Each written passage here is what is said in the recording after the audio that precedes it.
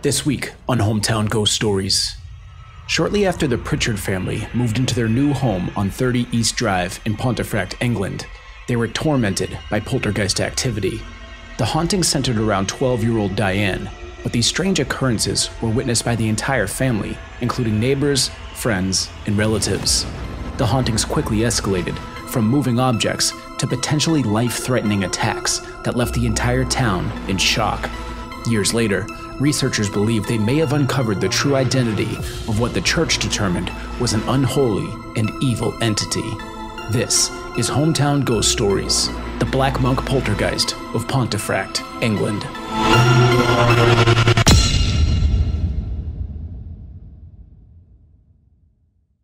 Hometown Ghost Stories contains serious and often distressing events and is not intended for all audiences.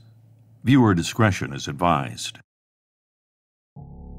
The living room was completely soundless, except for the rhythmic ticking of the clock on the mantel. Philip sat in the armchair, watching his younger sister Diane arrange a deck of playing cards on the carpet in no particular order. He knew what she was doing. The same thing he was doing. Going through the motions of what normal kids would typically do to entertain themselves. But Philip and Diane weren't entertaining themselves. They were trying to distract themselves from the disturbing reality that their lives had become a living nightmare. A dark presence in the house had been tormenting their families, compounded by the entire neighborhood either treating them like a sideshow attraction or not believing them and deeming them heretics. As terrifying as it was in the house, with all the knocking and banging, objects flying through the air and shadow figures, Philip still preferred being at home than at school, where his classmates would taunt him after reading about his family and their poltergeist in the local newspaper. It was late, but their parents hadn't really been enforcing strict bedtimes since the strange occurrences started. Philip could hear the muffled sounds of his parents talking from their bedroom upstairs. He figured they wouldn't be bothering them to go to bed anytime soon. That's when a familiar chill crept over them. As the temperature in the room dropped, he watched as the hairs on his arms stood on end like tiny soldiers to the general. Diane broke the silence. "It's him," she said. "It's Mr. Nobody." Philip turned his head in the direction that Diane was looking. There, in the corner of the room, behind the lamp, stood a cloaked shadow of a person. It was a disembodied shadow, but unmistakably that of a human donned in a hood. Philip felt the breath catch in his throat. Just then, the light flickered and the shadow darted across the room. Diane screamed, but Philip was frozen in fear. He wanted to run upstairs to his parents' room, but he was paralyzed with terror. Diane's eyes were wide and bulging, her mouth agape, an expression of abject horror etched on her face. By the time Philip broke out of a state of paralysis, their parents, who heard Diane scream, rushed into the room to see what the issue was. Diane was flailing her arms and kicking her feet. She began clawing at her throat and gasping for air. Philip saw imprints on her neck as if something unseen were squeezing it. Their father rushed to his daughter, but before he could reach her, she was dragged backwards by something that nobody in the room could see. Philip and his parents watched helplessly as Diane was dragged backwards at a frightening speed, up the stairs and into one of the dark bedrooms as the door slammed shut behind her. I'm Jesse Wilkins, and this is Hometown Ghost Stories, the Black Monk of Pontefract.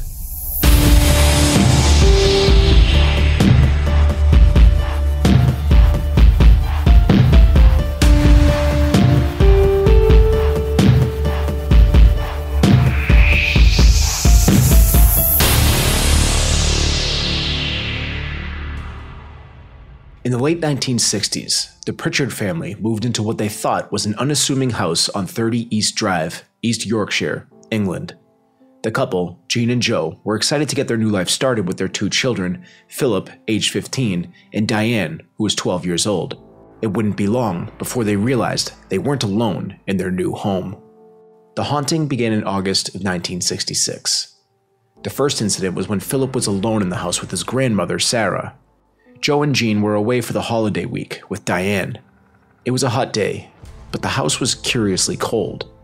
As Philip walked into the living room, he stopped dead in his tracks. He saw a white chalky powder floating in the air.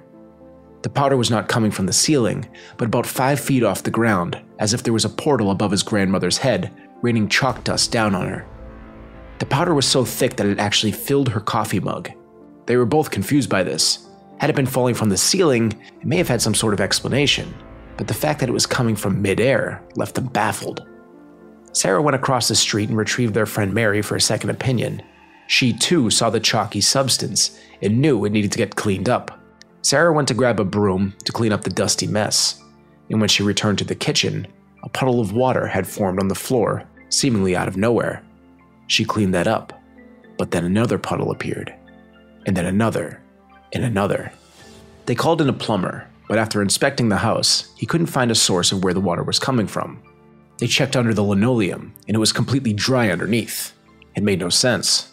That same evening, around 7 p.m., Philip cried out from the kitchen, "Grandma, it's happening again."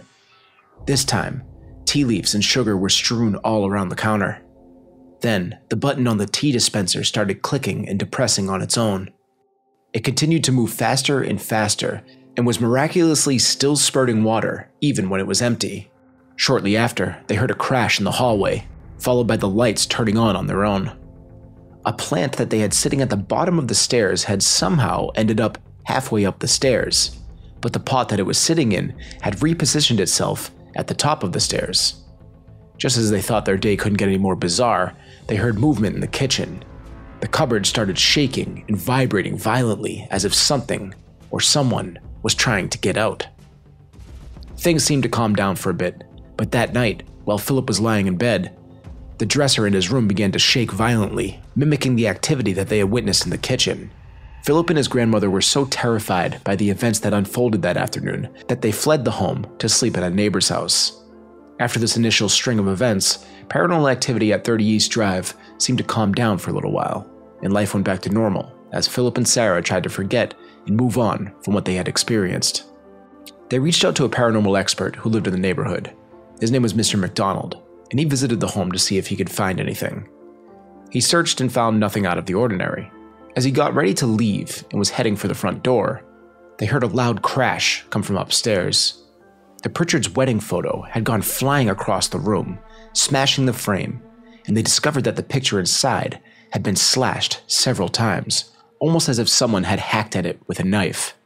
The poltergeist was back. The entity seemed to shift its focus. It started with Philip and then quickly switched over to Diane. It's believed that various types of ghosts haunt locations, while poltergeists seem to focus mainly on people. It's theorized that poltergeists seem to feed off the psychokinetic energy as children go through puberty. In this case, is no different. The haunting continued on with different noises, such as footsteps and loud bangs on doors around the house. Next came the electrical disturbances. Oddly enough, and quite contrary to other poltergeist cases, during the haunting that the Pritchard family experienced, their electrical bill was coming in at about half the amount that it usually was at the home, despite the fact that they were using the same amount of electricity. Curious about the change, as well as the odd disturbances at the home, they not only couldn't find anything wrong with the electricity in the house, but also had no explanation to why their bill was so low during this time period. Appliances that weren't even plugged in began turning on their own, and the lights would constantly be turning on and off when nobody was within arm's reach of the light switches. Objects began to appear and disappear, and on one peculiar occasion, while cleaning out the chimney flue, several keys began raining down on Mrs. Pritchard. It seemed that the poltergeist had collected all of the keys that were lying around the house and then dropped all of them on her at that moment. More family photos were slashed and torn apart, and the knocks, raps, and thuds continued on at all hours during the day and night. One afternoon, a neighbor came to visit Jean for tea. As the ladies were standing at the bottom of the staircase, the grandmother clock at the upstairs landing began to rock from side to side. Suddenly, the clock tipped over and came crashing down the stairs. The women were shocked, as they had just been standing in its path seconds before, and now the clock lay broken in pieces at their feet. But their day wasn't over. Jean heard a buzzing sound coming from her wardrobe in the master bedroom. When she opened the door, a swarm of bees came flooding out. She was stung multiple times and blamed the entity that was haunting the home for the sudden manifestation of bees. As the days went by, the poltergeist activity increased inside the house. One day, a different neighbor who lived across the street from 30 East Drive came knocking at their door. He had a look of terror on his face. Jean asked what was wrong. He didn't say anything, but he pointed to the front garden. Jean looked at the garden and noticed that it was littered with bedding, clothing, and records that belonged to Diane. They looked up at her bedroom window and saw that it was open. Somebody had gathered nearly all of the contents from Diane's bedroom and thrown them out the window. The issue? Nobody was upstairs at the time. This wouldn't be the only time this happened either. According to a window cleaner, he witnessed the same thing happen in the master bedroom, and then later in Philip's bedroom. Each time, the bedrooms were vacant. Green slime began to emerge from the taps when they tried to turn on the water. A similar substance started to appear in the kitchen cupboards. A sample was taken for chemical analysis, and the material could not be identified. This only lasted for a brief period of time, and then the substance was never seen again. The Pritchards would eventually call the local vicar to assess the situation inside the home. He declared that whatever was haunting this house was unholy and evil. Unfortunately for the Pritchards, the vicar was right, and the paranormal activity within their home would only become more violent and angry after his visit. They gave the poltergeist a nickname. They started calling it Fred. But when the press got a hold of the story, they named him Mr. Nobody. During all of this chaos, Joe Pritchard was having none of it. At this time, he was still a hardened skeptic and blamed his kids for making all this unusual activity up. He would be the final member of the family, and seemingly the entire neighborhood, to turn into a believer and admit that there was something unexplainable and evil lurking at their house.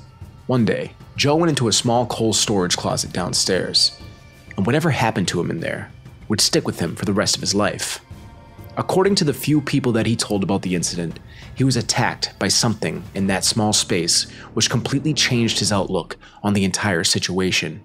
Next, Diane was ambushed as she was heading to bed one night. She suddenly found that the hallway was plunged into darkness. The air turned ice cold as she witnessed a dark shadow that appeared in the hallway.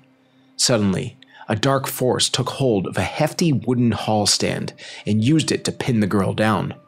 The sheer amount of force it would have taken for any adult, let alone a poltergeist, to lift and maneuver such a heavy item is hard to imagine. The fact that whatever this was able to lift the item and pin Diane down, while still not crushing her to death, seemed physically impossible. According to Colin Wilson in his book Poltergeist, Philip and Mrs. Pritchard were unable to pull the hall stand off of her, but when her mother instructed her to relax, suddenly she was able to maneuver it free and clear. The first sighting of the entity was made by Joe and Jean as they were lying in bed. Their bedroom door suddenly creaked open on its own accord.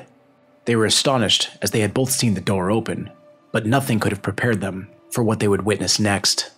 Standing in the doorway was a dark-robed figure, its face obscured by his black hood. Joe jumped out of bed, and just as quickly as it had appeared, it vanished. According to their neighbor, Elsie Mae Mountain, she had seen the same dark cloaked figure standing behind her in the kitchen while she was busy at the sink. Eventually, the figure would also reveal itself to a family friend and both of the Pritchard children. The family did everything they could to try to drive this dark entity out, including multiple exorcisms on the home, which only seemed to make the situation worse. Each time, they were met with physical attacks, and as holy water was cast around the house, the walls seemed to reject the water. Neighbors claimed that the outside of the home seemed to glow at night, and everyone in the neighborhood could hear the loud knocks and bangs coming from 30 East Drive, even from their own homes and on the street outside. The most terrifying incident that took place at the Pritchard home happened one night in full view of Jean and Philip. Diane let out a hysterical scream as she was dragged up the staircase by an unseen force. The incident left bruising on her throat, as if Fred had grabbed her by the throat to pull her up the staircase. Days later, as the poltergeist activity finally seemed to calm down, Philip witnessed the dark shadow figure one final time as he disappeared into the floor of the house. And suddenly, 30 East Drive was once again peaceful. Diane and Philip would eventually move out, and Joe Pritchard died of a heart attack inside the home on June 21, 1986, in the upstairs bathroom. Jean lived alone with her parrot for the next 25 years, before finally saying goodbye to 30 East Drive. 10 years after the poltergeist had terrorized the Pritchard family, Cluniac monk researcher Tom Cluniff started putting the pieces of the past together while looking into the case. He claims that a 16th century monk had been convicted for the rape and murder of a young girl. The gallows, where the monk was eventually hanged for his crimes, was located just across the street from where the house now stands. Others theorized that the monk's body had been thrown down a well, which was discovered underneath the home. But this is most likely just a legend for the obvious reason of, why would you poison something as useful as a well when you could just send him to the gallows across the street? Regardless of the true history, the legend of the Black Monk of Pontefract was born.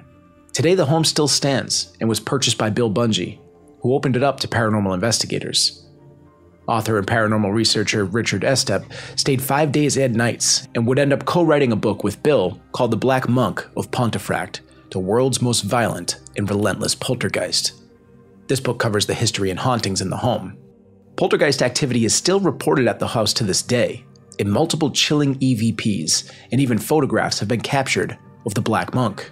One picture appears to be the cloaked arm of Fred, likely holding rosary beads, and another picture captured a strange, twisted shadow figure.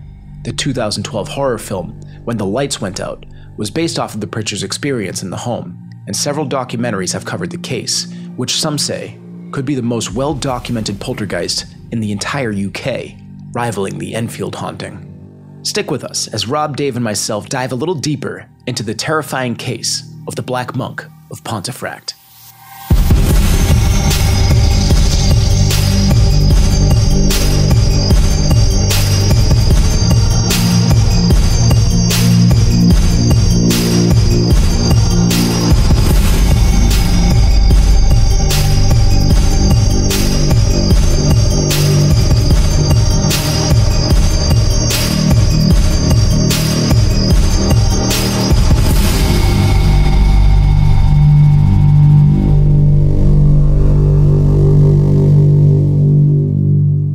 What is going on, ladies and gentlemen? Welcome into Hometown Ghost Stories, episode number 125. I'm Jesse Wilkins. I'm joined by Rob Coakley. Hello, Rob. What a terrifying place to go to that you can actually go to. And we are thinking about going over to the UK next year to investigate a place. This might have to be a place that we consider. Yeah, I was on the website today. They still do the overnight bookings. It looks like it's relatively inexpensive. I heard a bunch of people complaining about it on like a few podcasts that I was listening to, like, I can't believe they charge as much. I went on, it was like £85. That's perfectly reasonable for an overnight investigation. So I don't know what they're complaining about. But speaking of complaining all the time, we're also joined by Dave. Hello, Dave. Hello. My complaint is that I don't think the bees had anything to do with the haunting. Perhaps. Well, there's so much to this. So I covered like some of the main bullet points, but there's so much that happened with this place. I left out my absolute favorite story. I can't wait to tell it. But there's so much, and it's still ongoing. So the poltergeist kind of died down for the Pritchard family. It was a really sad ending for that family. We'll jump into it in a bit. But for now, let's thank everybody that's hanging out in live chat. A lot of people hanging out. A lot of donations came in. A bunch of gifted memberships. Crazy Legs threw in 10. Chicago threw in 10. Potato threw in 5. Matthew Thomas gifted 10. So thank you guys so much for sending out those gifted memberships. For those of you that were gifted, make sure you say thank you and enjoy your Hometown Ghost Stories emotes. More will be coming soon. In this episode dedicated to the legendary mod, Steph A. And a Patreon member for a long time. And she was one of our first viewers, and just, we love Steph. So author of the bingo cards. The bingo cards helps us with some behind the scenes stuff here and there. So thank you very much, and very well earned RIP to Steph A. Yes. Alive and in chat. But yes. RIP. Yes. RIP. Absolutely. And just real quick, anyone that's in the live chat, stay to the end because we have a few announcements at the end of the episode. I don't even know what those announcements are. I'm excited. You should be excited. Anyways, dude, what a wild case. This stuff is crazy. And what's cool about this one is the Pritchard family. You can draw. All right. So first of all, you can draw a lot of comparisons to this one in other poltergeist cases. It's not necessarily a bad thing. It does raise some signals. Like, are they copying these other cases? Could they just be saying this is also happening to me? This is like the era of big poltergeist cases, right? Where you have Enfield, you have Amityville, which wasn't really a poltergeist case, but you have all of these things kind of started happening right after the Poltergeist movie came out. Not Poltergeist movie, what movie was it? The Exorcist movie. So right after that movie came out, all of a sudden these big cases started happening, which sent the skeptics wild, because they're just saying, oh, you're just doing what you saw in the movie, yada, yada, yada. Enfield had its flaws. And, a lot of people love to try to debunk that case. Any kind of case, any kind of haunting, there's going to be skeptics that will go out there and debunk them. There hasn't really been a solid debunking of this one that I know of. And at this point, there probably won't be. So it's a mystery. Did it happen? Was it faked? This is a case where you have so many witnesses. It wasn't just the family. It was the whole damn neighborhood. Yeah. So it was everyone. Everyone was coming by experiencing hauntings at this place. And people that lived there before.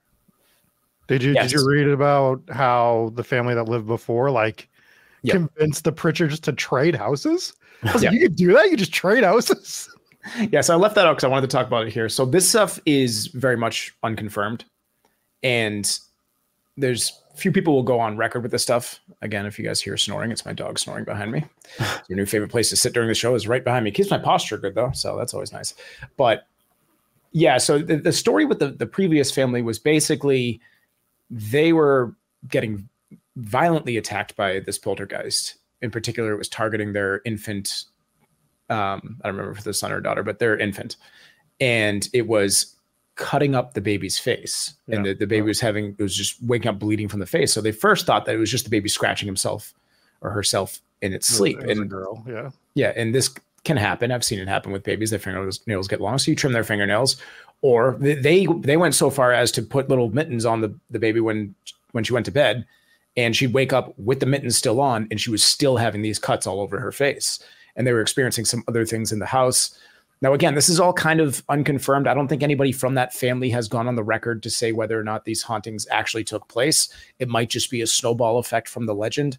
But apparently they were just swapped houses with the Pritchard family, which I find to be a weird thing, especially because this was government subsidized housing as well. Right. It seems like there'd be a lot of paperwork involved in that, but maybe it was a little bit more nonchalant back in the day, or maybe in England things are a little bit different. But yeah, they kind of just swapped spots there, and the Pritchard family was happy to move in, but it was literally like almost right away that the first haunting happened. And a couple other things that are a little bit different with this case is, so if you look at Enfield, you look at just all your major hauntings, the Conjuring House, all these different hauntings, not necessarily just poltergeist cases, Amityville. There are book deals and there are movie deals that the family profits off of. The family, as far as I know, did not really make much of a profit on any of these books or movies that were made. So there have been plenty of books written. There's been at least 2 books written on them. The one that I went off of for my sourcing was this book here, which I pulled a picture of it up. But this is the Black Monk of Pontefract, which is written by Richard Estep and Bill Bungay or Bungay. I've heard his name pronounced a few different ways. Really good book. And the cool thing with this book, I haven't really seen this before, is they have, when they start talking about a certain haunting or a certain piece of evidence that they captured here, they left little QR codes. So you just scan the QR code and it takes you straight to that video or audio clip of the evidence that they captured. I was like, this is super cool. Very engaged. I was like, all right, that is, I've never seen that before. So that was awesome. Yeah, that's very cool. I've seen some books do it with like playlists where like they'll link you to like a Spotify playlist for like background music while you're reading the book or whatever. But that was new. And to go off that point, with the family not profiting, Bill Bungay is actually the guy who owns the house now, and he released the movie that he was the producer on the movie that came out, and he did get in touch with the family, and they said they want nothing to do with being interviewed. They want to be as far away from it as possible. He doesn't know where they live now, and people come and try to interview them and go through Bill, and he's like, A, I don't know where they are, and B, if I did, I wouldn't even let you know, because that's how far away they want to be from this. Right. And you got to respect that. Absolutely. For sure. Yeah. And I mean, the book was solid. I was actually chatting with the author of the book, Pritchard, today. I was going to try to get him on the show to be a guest, but he already lined up for a different interview, but he's cool. He also wrote the book that we based our Fox Hollow farm investigation off of. So he's got a lot of really cool cases. So that's funny, because I just read an update on Fox Hollow Farm right before we went on the air. Oh, what's the update? So they have identified more remains from there, and they have as many as 10,000 remains on the property right now. Like, just you're talking about like different bone fragments. That's the way I took it. That's the way I took it. It was different, but still, that's a lot. We have like what, 7 bones in our body, I think. Yeah, right around there, roundabout. Maybe 12. I don't know, somewhere around there. Somewhere between the two. Yeah. Yeah, that was Irish way. That was an absolutely messed up case. And yeah. Anyways, can we talk about poltergeists as an entity real quick? Because we had a pretty good question pop up in chat from Allison V. She said, poltergeist opinions. Is a poltergeist energy manifested by a person? Oh, no, sorry. I read that correct. Is a poltergeist energy manifested by a person under stress not really a spirit, or are poltergeist spirits that are attracted to people when going through extreme stress? So basically, I guess, like, are you creating a poltergeist with the negative energy of your that comes from your stress? I would say it's probably the other option. I think makes more sense to me, that there is a spirit, and where the theory is that if spirits draw energy from different sources in order to manifest, then I believe that maybe a spirit could be drawing that negative energy from the person's stress to manifest itself.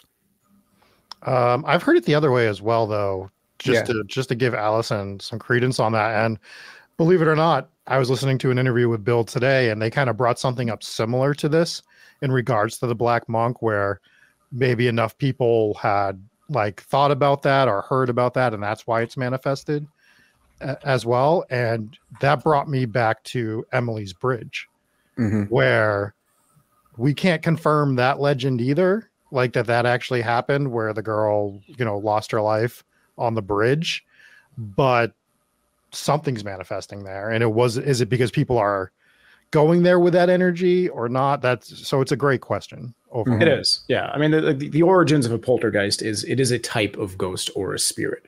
So it likely came from a person. It's not demonic. It's just supposed to be noisy and annoying, which, while this story sounds terrifying, right? People are getting attacked. For the most part, there were so many things that went on in this house that they weren't necessarily scared of it. As weird as that sounds, they are more so just annoyed by it, which is exactly what a poltergeist is supposed to be. Because for the most part, this thing was just messing with them. It's just pulling out a drawer, throwing a cup across the room, just doing literally every single haunting that you can imagine in any poltergeist case. This one pretty much did all of it. Like it was something new every single day. I think after that first initial haunting, it had gone silent for a little while. And I read varying accounts of how long it kind of left them alone for after the first incident with the tea leaves and the weird dust falling from the middle of the room. I heard up to 2 years it went silent. That's what I heard. I heard 2 years as well. So it kind of stopped messing with them, but then it came back, and it wasn't something that they were terrified of. I'm sure they had terrifying moments, but that was it. And the poltergeist, it has 4 stages. So typical poltergeist haunting. So stage 1 is known as like the latent, dormant, passive stage. And this is where like you might have an animal that could be barking at nothing, or you might get some cold spots or little temperature changes. So that's like stage 1. This thing jumps straight to like stage 3 or 4. But stage 2 is obvious detections. You get bigger cold spots, attacks can happen. That's when you can maybe get scratched or slapped or bit or pinched or whatever. But you're not going to see it yet. Stage 3 is like increased kinetic activity. And then stage 4 would be the intelligent and targeted individual stage. And this is where it picks a person and just starts messing with that person mostly. And this one's a little unique because it picked the son first, and then it switched to Diane.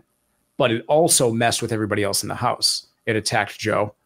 It showed itself to everyone. So it started off with the parents. So it wasn't sticking with Diane, but it mainly targeted her. And I think that's because, for whatever reason, this poltergeist activity, it seems to pick people that happen to be going through puberty, and she was 12 years old. Saw the same thing in the Enfield case. Saw the same thing in many poltergeist cases.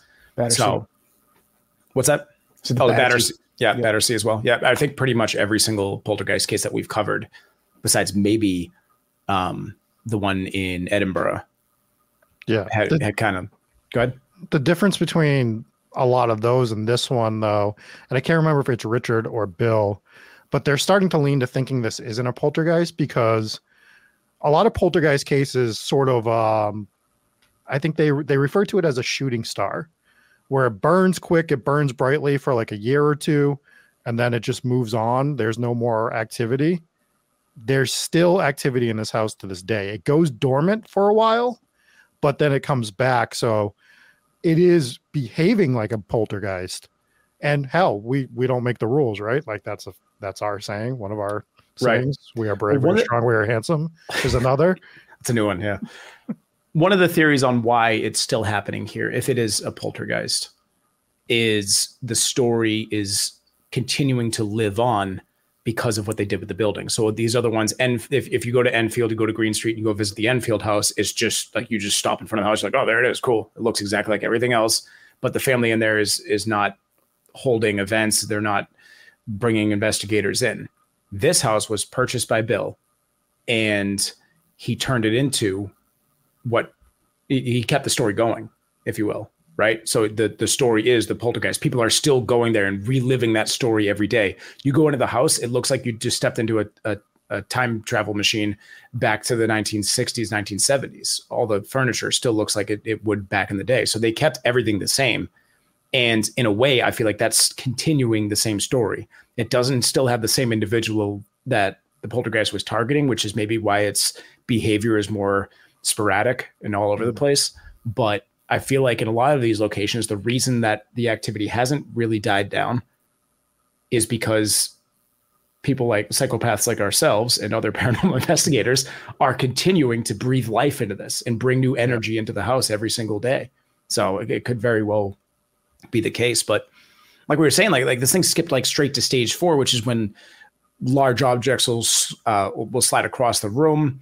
You got this one situation with Diane where she got trapped by, it was like a Hall's, I can't remember the name of the piece of furniture. I wasn't familiar with it, but apparently it was a big wooden heavy piece of furniture, and it trapped her in like this thing.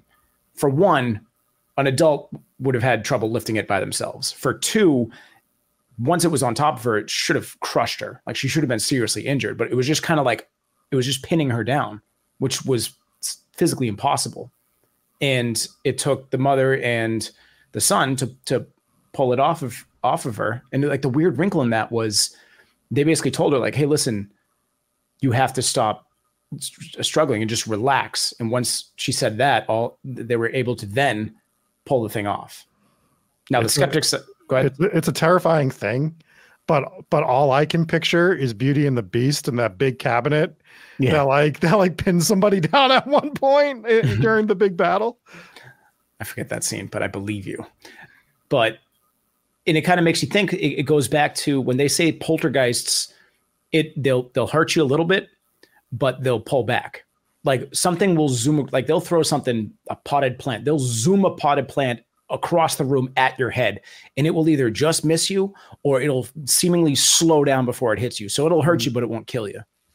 And you see this in a lot of different situations where it's like, well, they could have died right there. And it was also kind of responding. It was responding to threats, right? Moving the heavy furniture reminds me of the Bridgeport poltergeist that we covered a couple of years ago, where it was moving those giant old 1980s TVs and appliances and refrigerator and stuff. And like where police were witnessing it, saying like, how the hell is this heavy appliance moving on its own? Or how is the 12-year-old that you're blaming this on moving big heavy piece of furniture? Same in both situations. Yeah, exactly. So, I mean, this thing was witnessed by everyone. It was witnessed by the window cleaner, who I'm pretty sure he saw 2 of the bedrooms, but it might have just been 1. But at some point, you're a little creeped out by the window cleaner, right? Like, why are you? Yeah. You get away from the windows. How did you experience both those? But anyways, so this how's he going to clean the windows if he can't get near the windows? How do you have a window cleaner in government subsidized housing? I'm sure the government pays the window cleaner. I would say the government does clean all the subsidized housing windows. All right, fair enough. I got to keep those windows clean.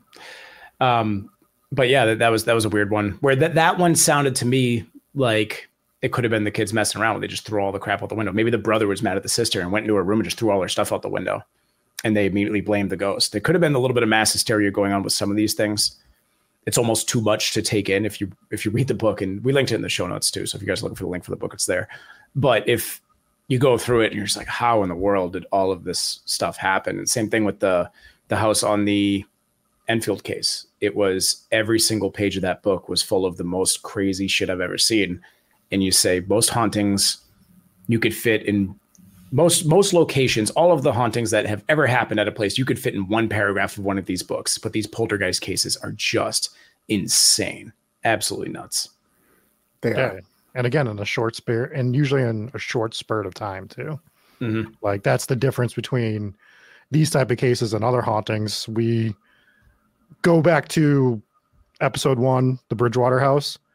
We have hauntings that we talk about, but from what we know is 1968 to almost present day. And that's still less than what happened at this particular house. This is a great comment right here from Nude Photobomb.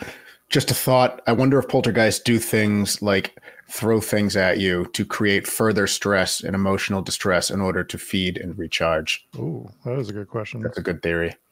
That is a good theory. And it's also, they bring in priests to do exorcisms on the home. And according to a few sources that I read, like this just doesn't work in poltergeist cases. It's not a demon. It's not demonic. And maybe it has worked in the past. Maybe it's calmed things down a little bit in the past. But in this case, it was firing things up and it was mocking the church. And the church didn't really help. So they sent over a vicar, and this guy wanted nothing to do with it. He didn't believe him at first. Then he goes in and candlesticks start flying around and all this crazy stuff. And he's trying to throw the holy water on the wall. And they said the water was kind of like shooting down the wall or something along those lines.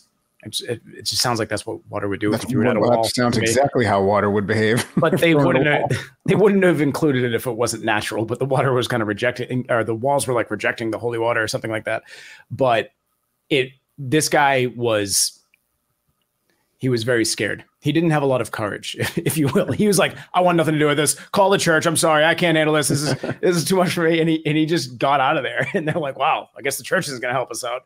But even if they did, I don't think the church could have helped in that situation. Maybe they could have, but each case could be a little bit different. Velcro Fish Stick says gravity is a poltergeist. Yeah. I read that in the book, and I was like, that sounds like what water does. Yeah. And then I heard it in a few podcasts. It'd be even weirder if they threw the water at the wall and it didn't run down the wall. It went up. Yeah, it went up the wall. I'd have some questions. Right. But it was funny. It was funny. There's a lot of really funny hauntings in here, which is kind of what they're supposed to be. Now, obviously, the dark and dangerous ones stick out, but a lot of them are just so goofy. I would like to tell you guys my favorite story of all time with this haunting. Yes, tell us. So mind you, this was many, many years before the Harry Potter books were even written. Mm-hmm. And this sounds like something straight out of Harry Potter. So they had their aunt. I can't remember the aunt's name, but she came by the house because she heard about all this haunting that was going on. What do you think she probably said when she got there? She was like, oh, what's all this buggery about? And she comes strolling in. I guess she was a big, heavy-set woman, and she comes, and she's, a Christian lady. She's going to prove everyone wrong that this is just the kid. This is just the kids mucking about, Definitely a Hufflepuff. Go on. Oh, for sure. For sure. I'm picturing her holding a rolling pin. I want everyone in chat to think of the most ridiculous scene that you could think of that's going to happen here.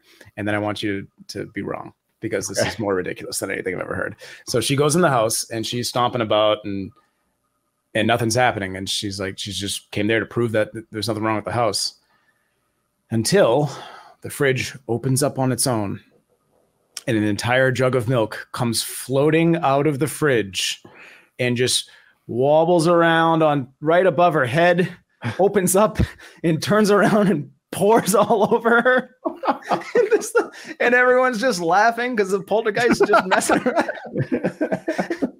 But it doesn't stop there. It doesn't stop there. After she's all got the milk all over her head. And this is in many sources. I'm not making this up, I promise.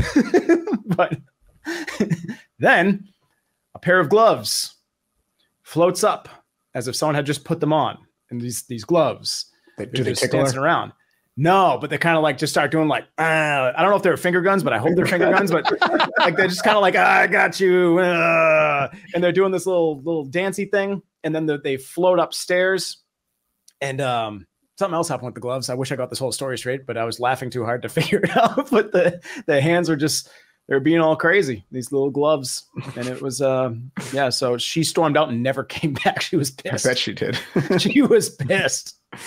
This is definitely a Harry Potter scene, the opening 10 minutes with his like his aunt and uncle. Yeah, well, no. Do you remember the scene? I think it was maybe the second movie when he poofed up. Oh, spoiler alert, guys! Where he poofed up like his. I think it was another relative or whatever, because she was making fun of his dead parents or something. Spoiler alert! And so she poofs up into a balloon and floats away. And they're British. And this is like the exact same thing. That's all I could think about was you pissed off the wizard in the house, and now you got your aunt floating away, all mad with milk on her head. Oh, it was unbelievable. I wonder what she probably said when the milk got dumped on her head. Cheerio. She probably wanted some at that point, right? Yeah, she's just going head up fountain, like a stick your head under a fountain thing. Yeah, got to do it. Maybe she was thirsty. I don't know, but that was the most ridiculous story of all time. And it would do things like this, like it would pull like little pranks, and that's kind of what was kind of the definition of the poltergeist, right? Yeah, it's German for pesky ghost. Or noisy ghost, right? I think it'd be one or the other. Yes, interchangeable. Yeah. Banana says, no use crying over spilled milk. That's right. And I guess it was the third movie, as all of chat has corrected me. The entire chat has corrected you. Yes. Right. Yes. Can we talk about, I don't know if you wanted to get into this or if I'm ruining your timeline. Can we sort of talk about the origins of the land and the monk specifically? What information do you have? I heard some stuff on it, but. Right. So it was confirmed by, it was a Cluniac, I can't remember how to pronounce it, but he was a monk researcher. Like, this is what this guy researches. And he did the research and he dug up, I don't know what he dug up, but read some scrolls or some shit. I don't know. It was a long time ago, but he figured out that there was a monk who did get executed, and the gallows would have been located right near the house. They said right across the street. I don't know how they were really able to pinpoint this position, but the way that this part of Yorkshire is, I guess, is it's really high up. And when they would do executions at that time, they would do it at the highest point. So it added up to, in terms of how high up this part of the land was, that would be where they had found it. So they did that. I don't know how confirmed it is that they found a well underneath the house, but that, I guess, could have been part of it as well. Like I said in the opening, it makes no sense for them to throw him down a well. Number one, wells were pretty damn important at that time. You have a perfectly fine well.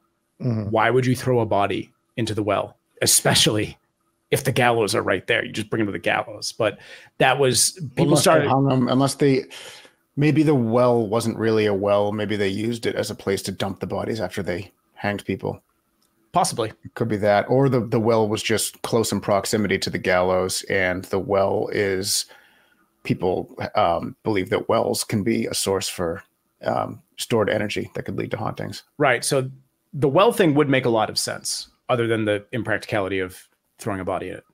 But then maybe they were just so mad because he was a bad dude, right? Got arrested for rape and murder. That's awful. Obviously, a huge piece of shit.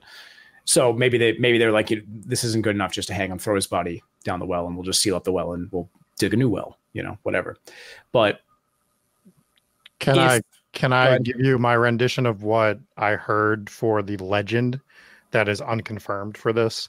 Yes, because so the monk was supposedly there's no records really of what he did or did not do, but the legend is there was the monk that did all the things you just said he did, but he was hiding bodies in that well, is what he was disposing of them in the well. And to your point, that was where they were executing bodies, because that house particularly, it's completely pointless to execute a body. Yes. Okay. But they were executing people at the top of the hill, and that's where this house is. And it was even the last house that they built here. They don't know why that is, if it was just based on having to seal the well up, or because it was the highest point and one of the harder ones to build. But also, there was a civil war that took place here, and they believe that there was this is where they would execute soldiers as well, because it's the highest point. And when you want to do an execution back in the day, you would do it at the highest point so that everyone could watch it. So right. A few different things. I mean, a lot of unconfirmed stuff, but that is a lot of the legend and stuff that goes on there. I do wonder how much of it was born after the hauntings were reported, because it does kind of add up with a little bit of the hauntings. Now, the hauntings in this house are so random. All the poltergeist activity, it's like a different thing every single day. So it's really hard to say, oh, this must have had meaning. but the gloves, didn't, or whatever. The jug of milk, wow, it was probably a cow. I don't know. But it's tough to say which ones had meaning. But when you think back to the first initial haunting with the grandmother, Sarah, and she's in the house, and first you have the dust, and I don't know if they really ever figured out what the dust was. They had first assumed that because they did do some renovation on the house when they first moved in, that maybe it was just coming from the ceiling or falling from a light fixture or something, but there was way too much of it. And also it wasn't falling from the ceiling. It was manifesting about 5 feet off the ground and then just kind of snowing down. And they never really figured out where that was from, but that's not my point. The next part was these pools of water that were forming in the kitchen on the floor. And you had first one, and she went and cleaned it up. Ghost dandruff could have been it. Yeah, there you go. Debunked. And then she cleaned it up. She went away. She came back, and then all of a sudden, there's 5 more puddles of water, and they just kept going away and coming back and going away and coming back. So this is and every time they called in a plumber or an electrician whenever they were having these issues. So they got a plumber over there, and he inspected and checked everything. There wasn't even pipes running underneath where the water was showing up. So it's like, it's not a pipe. And even if it was, you have linoleum on your kitchen floor. It's virtually waterproof. So even if water is going to pool on a linoleum floor, it's going to kind of like just bubble up underneath the linoleum, and rarely would it seep through. This was puddling through immediately, but they still did their due diligence and pulled up the linoleum and checked underneath. Not only did they find the source for where the water would come, but all of the wood underneath was completely dry. They would have still been wet when they checked it, and there was just absolutely nothing. And you had multiple witnesses. You had the grandmother, you had the son, and you had their friend, I think her name was Mary, who had come by to kind of help them out. And they ended up crashing at Mary's house that night, because then what followed that was the shaking inside the kitchen cupboards. And then one of the dressers upstairs in the son's room, that started going crazy. It was kind of doing the same thing as if something was trying to get out. So that was obviously... So back to the water puddles really quick. So in old houses and particularly like really old houses, the floors are never really level, perfectly even. They have high points and low points, and they're usually pretty warped. So I've seen in situations where there's a water leak somewhere, the water will come from somewhere and it will pool in the low points of the floor, even if it's not actually close to where the source of the water is coming from. So in this case, where this was an actual old house, it could have been something like that. Yeah, maybe it rolled across the floor from somewhere else, but again, they checked and they didn't find a leak in the sink. They didn't find a leak anywhere. It wasn't a leaking pipe anywhere, so they didn't really know where the water could have been coming from. Old window when it rains. Maybe, but for it to happen that quick and then get cleaned up. But the only reason that I bring that up, because obviously we already touched on it in the episode, is maybe that is where the well got tied into it, where people, water in the well, poison well, and then you also had this weird green ooze that was kind of foaming out. So you think of maybe that could be spoiled water, or poisoned water, or I don't know, dead body water or something. So maybe that's where people started kind of tying in the whole well theory with this haunting. And this is just me, I'm just spitting in the dark here, just coming up with stuff, but that's kind of what it is. Now, actually, I am glad that Barbara brought up condensation. There's this weird theory, and I believe it was actually Guy Lyon Playfair who authored the book on the Enfield case, who had said that in poltergeist cases, you can have these puddles of water form, and it's basically poltergeist condensation. And I swear to God, I'm not making this up on the spot, but it's basically when a poltergeist starts to become active, they leak. So, but it's wild that that's a theory, but it is a theory. And he's covered a bunch of cases. Obviously, he didn't only do the Enfield case, but that, I guess that's a thing that they've seen in a few different poltergeist cases, and I guess that's what they attribute it to, is ghost sweat. Ed and Lorraine Warren had a really crazy case, and I've referenced it before, relating to an elemental poltergeist that was involving water, where water would just beat up, like big, like grape-sized droplets of water would just appear in the ceiling and just fall and splash on the floor, and there was no leaks. They couldn't find any source for it and things like that. So it was not completely, this wouldn't be a completely isolated event if it were some sort of water situation related to a elemental poltergeist. Yeah. And I really shot myself in the foot by covering like the San Pedro haunting and the, what was the name of that other case? I don't remember. There was another poltergeist case that I'd covered like almost back to back, because now I get both of these cases completely confused. But forgive me if I the entity house, that was the second one. Yeah, and they were so similar that it's like I shouldn't have covered them so close together. But I had no idea it would be like that until I looked into it. But in one of those cases, you had, I think it was like a red slime that was appearing, and it was leaking from the faucets, and then it started in the cabinets as well. And different color, obviously. They thought it was blood at first, but they went and got it sampled. I think it actually came up as part human blood, which was really weird with that chemical analysis. But this was the only other poltergeist case that I can think of where it also showed up inside of the cabinets. That's such a strange detail. And they are the same. I do believe that this one was before the entity case. I think the entity house might have been in the 80s, but I'm probably getting that wrong. Again, covered way too many of these. It's all meshing together now, but that was a detail that stuck out to me, where you had the ooze that was dripping. We've seen that. We've seen it as, black ooze that was coming out. Was that Amityville where they had Amityville had green slime. Oh, was it green slime? Jeez. Mm-hmm. So the black ooze was San Pedro, wasn't it? Maybe. Yeah. It's all one giant poltergeist case at this point, but you see you see the comparisons, or you see the similarities between these cases. Yes. And I think that's got to be part of why they think it's a poltergeist anyways. Obviously, a poltergeist activity. I don't know what you would rule this as other than a poltergeist. Maybe they're trending towards demonic here, but I don't know. Yeah, because the later stages of poltergeist activity and the early stages of demonic oppression can be very similar. Right. Yeah. And they didn't specifically come out and say demonic. They just said something else, and they're basing that just off the longevity of the haunt more than anything. And to that point, sure, I get that, because we do see a lot of the poltergeist cases go and come relatively fast, and they don't usually last quite as long. But again, we don't know the time frame of it, right? Like, just because we see most of them short, we don't know every poltergeist case either, right? So like we don't know all these cases, but there could be outliers. Things could last longer. We just, we don't know. Like I don't know how we determine that without getting to the point Jesse made. It all sounds like a poltergeist. Yeah. Doesn't sound overly evil, other than the stuff with the first family. That seemed a little more evil than anything. And then it didn't do that again. Yeah. Kind of. There were still attacks though. So it is weird that they were so cool with this haunting, and they weren't scared. They didn't want to leave the house either. They were cool with the house. They traded for that house. They're keeping their trades, no trade backs.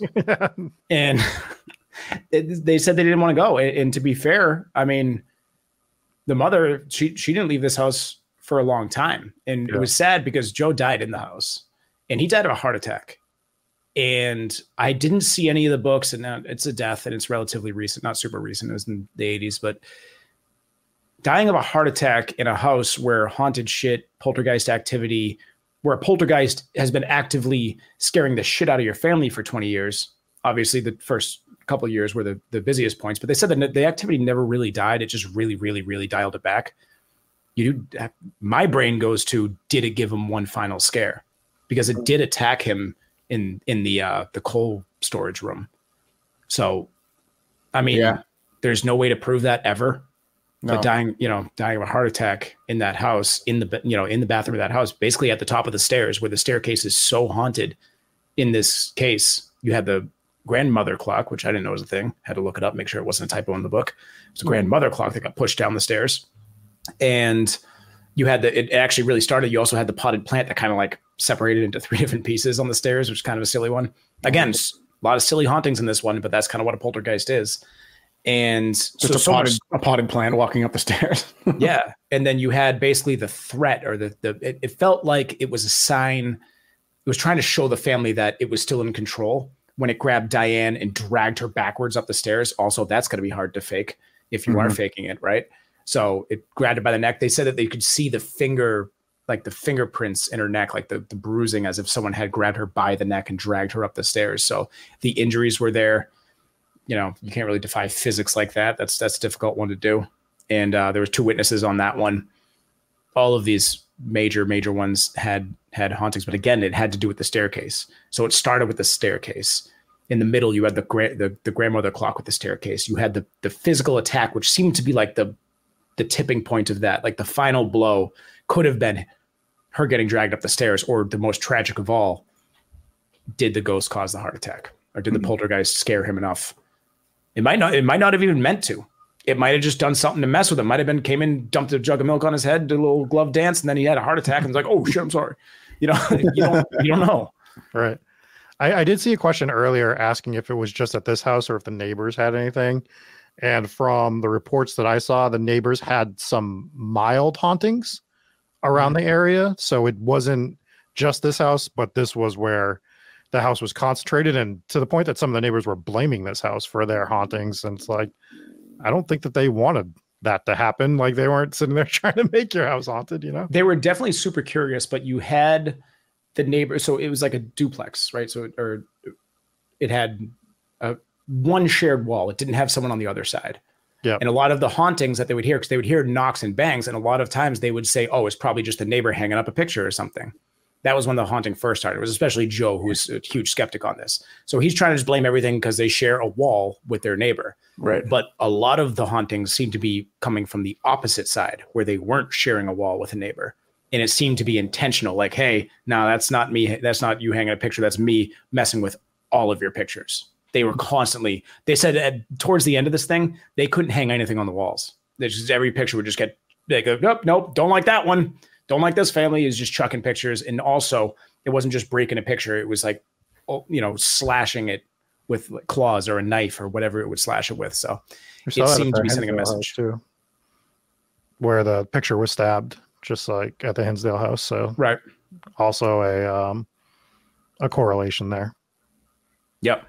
Yeah. So, I mean, everybody in the family saw it. It says something to the case that, Joe was obviously a skeptic, and he was, him and his wife were the first ones to see the ghost appear, and he appeared to look like a monk. So it's not just the historical ties that you have with the area and the execution of the monk that could have taken place in that area, but also everyone who saw this thing said it looked like a monk. It looked like it was wearing, the cloaks and had a hood on. And also, it wasn't just their family that saw it. They had multiple people that saw it. And also, it went and it visited the neighbor. I think we started talking about the neighbor as well. So she had said that while she was doing dishes one day, she looked up into the reflection. I don't know if she was looking out the window or a mirror or whatever. And she saw the cloaked figure behind them. And after that first time that Joe and his wife saw it, they compared notes with the neighbor. And she's like, that's exactly what I saw. That's exactly what I saw in my kitchen. So there's just too many witnesses for me to rule this one out. Yeah, gotta go. Right. So, it's a fun one, man. There's so much going on here. There's so many fun things that we didn't talk about in this with the hauntings of it, but it's a cool one. And I mean, you can book this house. You can book this house if you're in the UK. It's kind of, I believe it's a little bit more northern. So I think if we were, right? Yeah. So I think if we were to do this, I think we would do this and then go to Scotland and do Edinburgh. Yeah, Edinburgh's there, or Bamborough Castle is up there also. Awesome. Yeah. So is Chillingham. So there's a lot of goodies. There's a lot of really cool castles to go to. I don't know about this house, but I mean, I'd love to. Oh, I would absolutely. If we're in the area, I would absolutely do an overnight here. Yeah. Can't not do it. I mean, it's actually available to book. I don't know. Like, we could go visit these castles. I don't know if they're actually got to give them to us for an overnight investigation. Give me your castles. You know who we are. We have one investigation video. You need to let us do this investigation. That's right. We have several investigation videos. We have one full length. Yeah. What were you gonna say, Dave? I came across this interesting article here, not directly related to this, but indirectly. And the article is it's short. I just thought it was interesting. It's titled, UK is running out of ghosts as old spirits are dying off, paranormal expert says. And that caught my eye. I'm like, what do you mean the UK is running out of ghosts? So the theory is Britain is facing a ghost shortage as aging spirits are passing over to the other side, according to a leading paranormal expert. Dr. Paul Lee believes that UK's spectral heritage is in serious decline as many ghosts have become dormant or moved on. The paranormal researcher and author shared, since January 2020, I've been contacting all the reportedly haunted locations on my app and asking the residents if the residents, owners, or staff have experienced any unexplained activity. And he's saying that reports are way down. Now, I have several problems with this. I have a few questions. Yeah. Number one, just because the people who are there saying they haven't experienced anything in a while doesn't mean anything. I hate to break it to this guy. And again, we don't make the rules. So maybe there is a little bit of a ghost shortage going on here. None of what he said matters at all. Nothing. Not a single thing. Nothing applies to anything. But maybe, again, we don't make the rules. We don't have a counter on this thing, but the theory's flawed. Like, are new ghosts not being made every day? Right? Did they just stop happening? If they existed, right, in ancient times and in the colonial times, and well, UK not really colonial, but then wouldn't they, if they were real back then, wouldn't they still be real now? Like, wouldn't it? It's just unless they had a shortage on people dying. I don't think you're going to have a shortage on ghosts. I think that's kind of how it works. We don't know, but I don't know. We could do a whole show on this because I know. I thought about saving this for the news update, the paranormal update that we do, but I felt it was kind of pertinent to this story. Yeah, it is a little bit. It just sounds like, and this actually reminds me of one investigator that I wanted to bring up about this case. It sounds like one of those people that steps into a haunted place, doesn't find anything in 10 minutes, and then writes an article about how not haunted the place is. Right. Yeah. And that kind of happened with this one. So I was actively searching because I like to do our due diligence and say, this person or this skeptic presented this case, found this thing out, like the friend of the daughter, maybe the daughter told that friend that she was making up the whole thing for attention. You had almost every one of these cases is controversial, and you have a serious case to debunk it. And we try to be fair and bring up that point as well, because we're not just going to go all in on any story. We're going to bring up both points because that's kind of what the show is about. And we just shoot it to you straight. Like, all right, here is the evidence for the haunting, and here's the evidence that it could be faked. And if there's glaring problems with the case, like, people getting caught faking stuff or edited footage. Now we'll get into that in a second. Let me finish this point. But there was this one guy who was trying to set up an overnight thing at the house. And I don't know if this is when Bill owned it or before or whatever, but I don't know if they didn't get along or whatever, but he was basically just like, nah. And I don't want to put words in Bill's mouth. I don't know if it was Bill or somebody else. I briefly read over this story because it was short. Basically, this guy ended up sneaking into the house with another paranormal group, pretending to be someone else. I would like to imagine that he wore a fake mustache. I don't know if he wore a fake mustache, but I'd like to think so. That sounds like a lot of fun. Oh, you never seen me before. I got a mustache. And I like to think he wore, like, maybe the disguise with the glasses and the nose and the mustache. That'd be a little much, but that'd be Groucho fun. mask. Yeah. You don't recognize me, mate. Anyways, goes in, does the little tour. I don't know how long he stayed, but then he didn't experience anything paranormal. So he's like, debunked. This place is not haunted. Absolutely nothing happened in that house that night. It was not ordinary.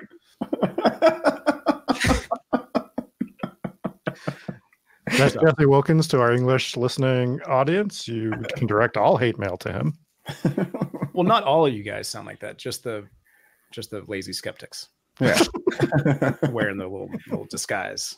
That was the skeptic impression. Yeah, that's Relax. When I like them, I do the high pitched female impression. I don't like them. He's a little bloke. Don't take offense. That's just what skeptics sound like. We are excited that Peaky Blinders debunked this house. Yeah, so he did not present a compelling case to debunk the hauntings in this house. So you have the fact that nothing has really been super debunked. Now, I've seen some pictures, and I included a few of them. By the way, we should talk about that real quick. The whatever image they got with that monk's like cloaked arm holding the rosary bead, that was freaky. Yeah. I have no idea what that was. The other image, and I'm not sure which group got this one. I think it was one of the bigger shows, but it was kind of like a twisty shadow man. That looked like maybe a trick of the camera. Not that they faked it, but it looked like maybe someone walked by real fast, maybe double exposure situation there. It looked too much like a person, if that's not strange enough. The other ones, I don't know. But I saw some really, really bad ones that really looked photoshopped. And this is when you're going to get when you just, charge a fee and let anybody come in the house to do an investigation is some people are probably not going to be honest about it. And they just want to make a headline and they want to chase the cloud of we caught this photo. But I saw some brutally photoshopped ones. I did not include those in the video portion of this. So if you watch the video, those are all the photos that I thought were cool. But there are some bad ones out there. But overall, the family didn't really make money off the case. And there hasn't really been a good debunking of this case. So as far as I'm concerned, it seems pretty damn legitimate to me. You know what's interesting about this one that sets it apart from a lot of the other poltergeist cases that I've read about is that in almost all of them, they always catch the kids faking stuff. Yeah. And it always starts the conversation of were they faking everything or were they just faking some of it? This one, I didn't see anything where the kids ever got caught faking anything. Right. And maybe see, this one's also a little bit different because as far as I know, I don't think they're doing like interviews and stuff, right? So they're staying away from the case. So it seems like they've shut the door on that. There's no, you're not going to be able to pick their story apart if they refuse to even talk about it. So true. That's why I'm saying we'll never know one way or another. The only way that we can try to confirm anything is to, when we're over there, maybe visit this place, book an overnight stay. I would love to sit down and talk with Bill and Rich and see what they experienced in that house.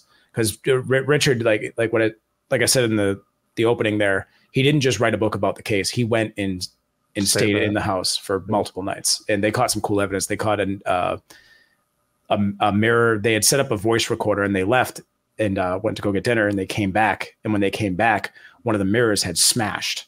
So they immediately, now they didn't really know Bill that well. They were immediately like, maybe it was Bill, or maybe someone snuck into the house and went and broke that mirror just to, fake something and prove that the house is haunted.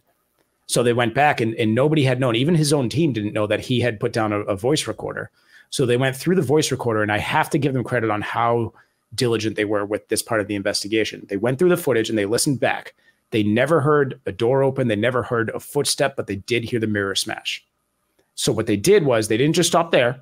They went back and had every single member of the team try to, as quietly as possible, come from outside and retrace whatever steps that person would have taken, open the door as slowly and as quietly as possible, and then just quietly and softly walk up the stairs and do whatever you would have to do to fake it. And every single time it was blatantly obvious that someone was coming in the house. No matter how hard they tried to be as sneaky as possible, every single time it came up on the voice recorder. They put it back in the same spot that it was rolling from. And they're basically like, at this point, we don't know why the mirror fell off the wall. It could have just fallen off the wall. So I did include footage. It's hard not to laugh at this footage because it's the baby carriage falling down the steps. So for audio listeners, first of all, why are you still an audio listener? Go over to Spotify. You could do it. You could watch and listen. But if you're listening in the car, it's fine. I wasn't trying to say don't listen. Definitely keep listening. But you should be watching. You should be watching. But we included this video. I grabbed this one. It was just posted by some paranormal group that stayed there. It was at the staircase, and they put a baby carriage with a toy baby, not a real baby. It's very important to do this. You don't want to do this test with a real baby. Very dangerous. So they put, depends on the baby, I guess. But anyways, they put the toy at the top of the stairs, and the footage was quick. So it looks like it looks like it might've been faked because I'm not going to include the whole, 10, 15 minute video or whatever, but just bad advice. Take it off the screen, Dave. Joyby says, watch and drive. But two birds. The footage is a little bit longer, so you can watch the whole video and you see this thing just sitting at the top, and then eventually the thing just does come tumbling down the stairs, and you don't see anybody in the video. You don't see any camera shake, so it's not like somebody off screen was just jumping up and down on the floor to make the thing move a little bit. Completely possible. It's an older house that is just not level, and this is a baby carriage on wheels. It could have just rolled slowly to the edge without a poltergeist pushing it. But that was kind of cool footage, so we included that. I have a hard time saying definitively that it was paranormal because it was on wheels and it probably was not a completely level house. Right. So I have a hard time 100% saying that was a ghost. If it wasn't on wheels, you have a better case. But we have a hard time. I mean, just everyone should have a hard time believing any evidence, right? Unless you experience it yourself. So we say that when we present evidence as well. It's so different when you're there. And I'm not saying this is real or not real. I'm just saying, like, if we got that on camera and it was real, it actually happened, who I wouldn't expect anyone to believe it. I don't even know if I'd want to, you know what I mean? You know, you shouldn't take anything at face value. Always question everything, and definitely try and falsify anything that doesn't seem like it makes sense. It does kind of suck though, doesn't it? Like when something's really good, you're like, nah, it's too good. Right. That's what we talk about as being a problem all the time. Right. Because like we could have gotten some of the best evidence that people have presented evidence and we're like, nah, not real. Okay. Like, so on what? At face value. Right. So we just talked about this. At face value, the two main pictures that I love from these hauntings are the picture with the cloaked arm, looks like it's holding a rosary, and the picture of the twisty shadow figure. But my brain goes to, I don't think the picture of the twisty shadow figure is actually a picture of the ghost. Now, I'm not saying that it's faked evidence. It looks like a glitch in the camera. It looks like maybe somebody had walked by, because it actually looks like, if you look at the picture, I don't know if I have it on deck, it actually looks like someone is standing looking at their cell phone. Yeah. Which I don't think the monks had cell phones back in the 16th century, but you can't rule it out. It could have been a ghost picture, but this is a classic case of the picture is too good, where your brain immediately goes to, well, I think it's probably just a picture of a person, right? Yeah. Yeah, I get that. Yeah, this case is crazy. This was a good one. Nice find. Hell yeah. All right, you have some announcements. Unless there's anything else you guys want to touch on in this case. Again, there's a lot to it. I'd recommend reading the book. Read the book. Read the book. It's a good one. There's fun stuff. There's another book too. I couldn't get my hands on it. The book Poltergeist by, I think it was Colin Wilson. Mm-hmm. Poltergeist with an exclamation point at the end of it. I couldn't find a copy. Poltergeist. Poltergeist. Poltergeist. Poltergeist. Yeah. So main announcement is next 2 weeks. We have gone live every week for the past 2.5 years, right? Mm-hmm. Haven't missed a Tuesday, whether one of us has to miss the week or not. There's been a show every week, and there will be a show the next 2 weeks, is the first thing I will say. However, they are going to be premieres like we did with the Hinsdale House investigation video. We are going to take a break, which isn't really a break. We got some stuff to work on behind the scenes. So the next 2 Tuesdays, we'll be in chat with you, but we're going to do premieres on the next 2 episodes. So yes, they will not be live. That's the main announcement. Yes, traveling Jesse is traveling again, so I will probably not be in live chat because I'm going to. Well, Jesse will be overseas, but I'll be there, and I'm sure Dave will pop in as well. Yes, for the live chat. But you'll still get your content as normal every Tuesday night for a live premiere, Wednesday for the podcast, Friday for side content. We'll have all of that. We've started making sure that we get special Patreon content up every week. Every month. Last month, we did a very cool thing that Dave found with hauntings on an airplane, which was terrifying. Mm-hmm. We'll have a new one for June as well. And we have a lot of stuff coming up in the next few weeks that we'll be announcing, but I'm just going to tease it a little bit. You're going to have an opportunity to go on an investigation with us in October. So we'll announce that in a few weeks on what that actually entails. Yes, we're still pulling together the details on that, but spooky season is approaching. So that's the investigation stuff. We're also putting together another celebration. So last year we had the 100th episode celebration. I don't think it's going to line up with episode 200 because I think, especially with this hiatus, that's not how this works. So we're not going to get 75 episodes by October. Yeah, that's not going to happen. That's a lot of work. Paranormal Portal gifting 5 Hometown Ghost Stories memberships. Thank you so much, Brent. You're an absolute legend. Guys, if you haven't followed or subscribed to Paranormal Portal yet, do so. You've seen him on the show many times, and we bring him on for 2 reasons. Number 1, he knows what he's talking about. Number 2, he's incredibly handsome. So definitely go subscribe to Brent over there at the Paranormal Portal and check out his show. And thanks again for that. Sure. I got a couple quick Spotify comments. One is from Christio. Jesus Christ. Hold your horses. Test with another $50 super chat. Tess, you don't have to do this. You're amazing. Amazing show. I'd love to donate more, but Rob decided to be a pizza tyrant and didn't share his pizza with the class. So I had to order my own pizza with extra onions from Mass, and the delivery fee to California cleaned up my That's a tragic story. But pizza from Mass is no joke. Pizza from Mass, much better than pizza from California. Yeah, we'll go out and let me say that. Not even close, to be honest. Mm-hmm. Yeah. People say Connecticut is king. I'm gonna have to now. I can't go out there and say it's not because I haven't tried it yet. But New Haven has fantastic pizza. Yeah, that's what I've heard. Best. Yeah. New York's pretty good. Massachusetts is good. The rest of the country is not good, and your deep dish in Chicago sucks. Yeah, that's a lasagna. So proud of yourself. Nonsense is what. However, I also haven't tried a Chicago deep dish pizza. Oh, it's I've had Chicago style. I've had Chicago, yeah, but Uno's doesn't count. You gotta go to Chicago. I did until I judge pizza from Chicago or New Haven, Connecticut, and say Massachusetts is better. Like if you haven't tried it, you don't know. No, it's like pizza soup. We don't condone that. You got a Youngstown, Ohio pizza? No. All right, let's out of here. Okay, I'm gonna go on the rant. I went to Ohio and I looked for pizza, and I finally found one pizza shop that wasn't like, I couldn't even find chain pizza there for just to jump off. Yeah. Couldn't find a Domino's or a Pizza Hut. Finally found like a house of pizza type deal. And honestly, you should probably just stop right now because you were actively searching for a Domino's or a Pizza Hut. So I was looking for anything. It's fucking Ohio. There's nothing there, Jesse. It's Ohio. So I finally find this pizza place and I get it. And they used like store-bought ragu as their sauce for the pizza. And it was the most disgusting pizza I ever had in my life. Screw Ohio and your garbage pizza. Worst pizza I've had in my life was at my son's birthday party. Oh, yeah. And it was a bouncy house place. So I couldn't believe their pizza wasn't phenomenal. Yeah, shocker, right? But we're like, can we bring in our own pizza? We're surrounded by phenomenal pizza places. And they're like, no, if you're going to do pizza, you have to eat our pizza.